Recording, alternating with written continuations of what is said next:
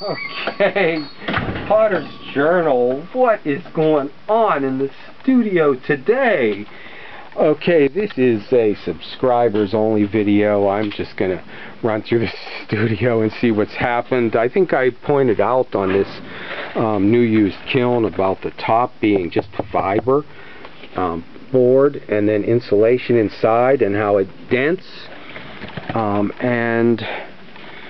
Okay, this is nothing like LB Ceramics saga of the kiln, if you've been following that, but the bottom is the same, and it's split up through the middle, and the posts went through the bottom.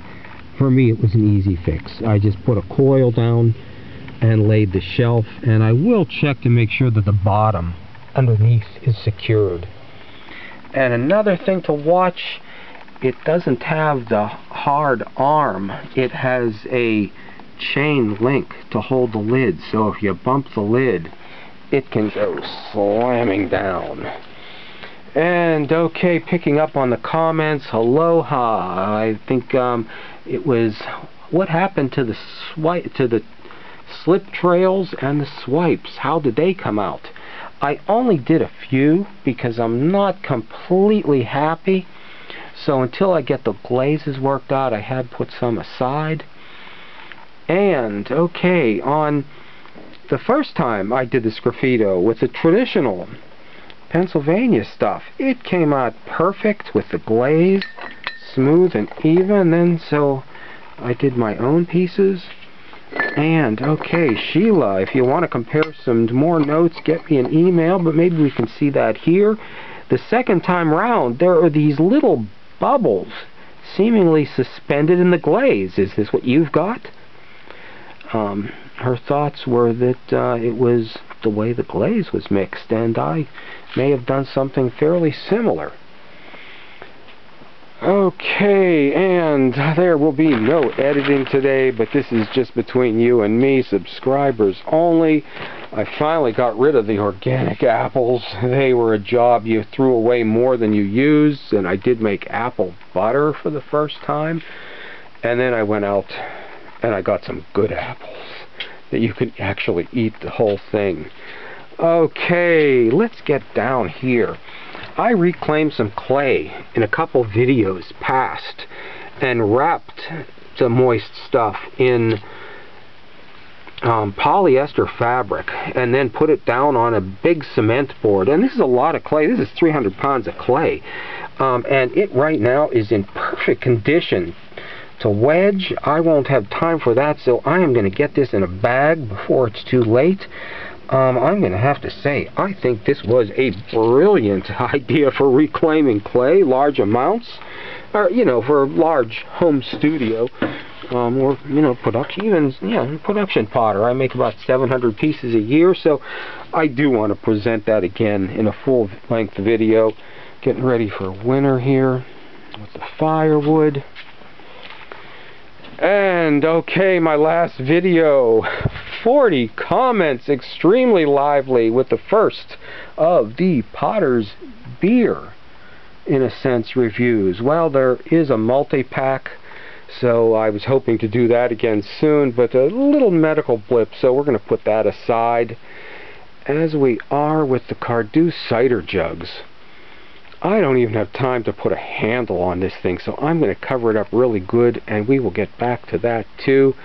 I started trying to make his jugs, but I think I will, in the end, just use that as a starting point and make my own. And here's where I put away, let's see if we can get in on this, the slip trails and the swipes. Put a lot of these aside. I don't have access to a wood kiln, but it just seems that they seem to demand it, or a salt firing, or if I could get the electric glazes to come out perfect in my kiln. So I did put some of those aside. They're back here, and that's my clay pipe storage that they're sitting on. I didn't even fire the pieces I made this summer.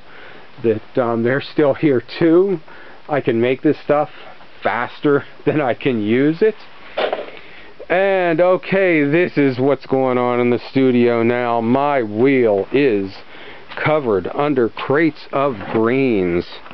Okay, there'll be needles here for I don't know how long. I will be making roughly about 300 Christmas wreaths on these metal frame rings. The boxes of clay have been put away, and the new shipment is from Kohut Industries, and the rings to make the wreaths. So I will be happy, yeah, to see if you've want to talk clay in the comments. Okay, so I am going to be busy 1, 2, 3, 4, 5, 6, 7, 8, 9, 10. There was about 15 of these things here, and they are big. They're on 15-inch frames. I will put up a video on making wreaths that I've got put together. So in addition to taking a break from videos from that, also I got a Lyme's disease diagnosis, and on top of that we got a Bell's palsy diagnosis. So I'm paralyzed on one side of my face. That can be for several months or a year in most cases, and if nothing else, okay, I may become one of my plates. How about that?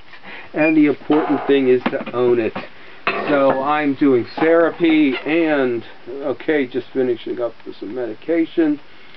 But I did want to get a video up because it seems that 2020, reading the comments on my channel and other channels, that a lot of potters do seem to be isolated and separate from the world and not knowing what to do with their pots. And that this has become important, and actually, okay, I've enjoyed it too. The last one with the 40 comments really got me. I am doing a farm market in November, not after Thanksgiving. I'll be isolated again, except for people who come here to buy a tree. That I'll be selling the wreaths. Most people, I set a booth up to keep people at a distance. And I did take some pottery and had some for the first 3 weeks in November, and had a nice response from that. So, okay, I think that's it. Stop back and see what happens in the studio next week. I might have 2 travel videos as well that do have ceramics in them, and maybe just a couple updates. Okay.